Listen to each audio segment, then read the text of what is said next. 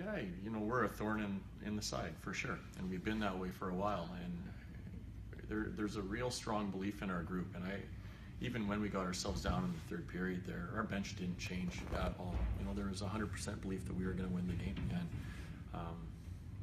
maybe a little more stressful than we would have liked, but we got the job done, and that's important. And that's what we needed to do, is find a way to get the game Tuesday night in San Jose. And now we have one more game to look forward to, and we have to find a way to win on the road now.